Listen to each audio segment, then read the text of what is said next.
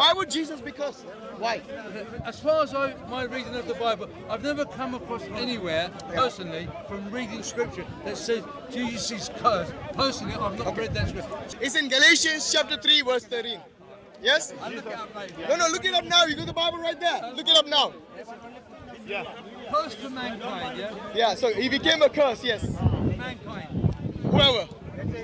Your God became...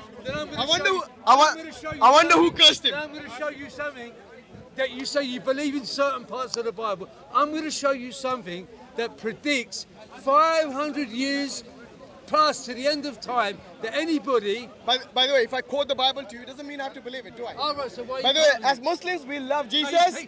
You pick the bits you like and you agree with No, I pick the bits that you like. You like the whole Bible. So I can pick anything from the Bible. Yeah. Oh, he's marked it already. Yeah. I thought you said you haven't come across it. No, listen, the point I was trying to make was, if you give me a chance, yeah, when he says to me, is Jesus cursed, yeah? I thought you meant, does it say, for example, directly, Jesus is cursed? It doesn't say that. It specifically says, yes, cursed is everyone who's hanged on a tree. What's the verse before that? Listen, by becoming Christ redeemed us, so he saved us, yeah? Alright. From the curse of the law, because we're all cursed under the law. Then? He became a curse. He became a curse. Isn't that what I said? Listen, for us... Of course for you, not for us. We don't believe Jesus is cursed, you believe that. No. We love Jesus, we don't believe he's cursed at all. Let me tell you, by the way, Mike, do you know in the Quran who's cursed?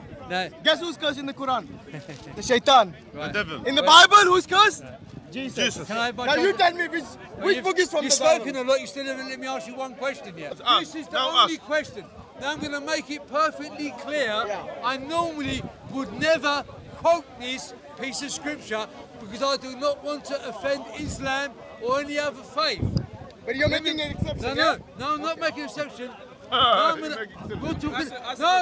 He's talking about curses now, right? Yeah. That's why I'm bringing it up. He's brought up the word curse. Okay, go on. In the Bible, in the same book, Galatians. Yeah. Now he's reading the Galatians. He's asking me, is Jesus cursed? I said yes for all of us. Yes, yeah. That's what. According to your Bible, yeah. According to your Bible. According to the Bible. We don't have to believe. Let me finish. We Muslims don't have to believe. In the same book, Galatians, highlighted again, 500 years before Muhammad had the revelation from Gabriel. Okay, this is what people were told to be wary of in the future after Jesus. Yeah. By the way, Galatians by Paul. Let me read. It's not from Gabriel. That even if we or an angel from heaven should preach to you a gospel contrary to the one we preach to you, let him be accursed. And we've said before, and I say again, if anyone is preaching to you a gospel contrary to the one you received, let him be accursed. So you brought accursed into it. I'm giving you. What is the point? Well, do you believe that what I've just read? No, hold on. What's your point? Do you believe that? Okay. First and foremost. So why did you believe what was written earlier and you don't believe that? Oh, wait a minute. Is that it? Hit and run? I didn't even get a chance to respond. First and foremost, remember what I told you earlier? That when I quote something, doesn't mean I need to believe it. So why quote Can I finish? Can I finish without interrupting? I did not interrupt you. Okay? So when I read to you that Jesus is cursed in the Bible, do I as a Muslim need to believe it? Absolutely not. Do you know why? Because for us, your Bible is corrupted. So whether you believe it or not, that's your problem, because for you that is the word of God. That's the reason. That's the reason I quote it to you.